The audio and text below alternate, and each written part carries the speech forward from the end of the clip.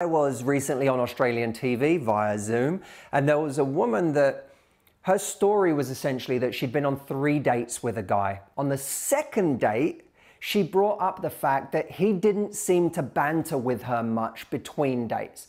Now, she brought this up because she said, this is really important to me. I know I love being able to banter with someone, and when someone doesn't give me much of that, it's like I'm not having something that I know is a big thing for me. So she mentioned it to him. She'd said it didn't really change after that. Not only that, but after the 3rd date, he didn't really text for 9 days, and then 9 days later sent a text saying, hey, sorry, not playing games, just really busy right now. At that point, she said to me, Matthew, what do I do? You know, is this a sign that he really doesn't like me? Is it just an excuse, or is it real and I should keep pursuing this person?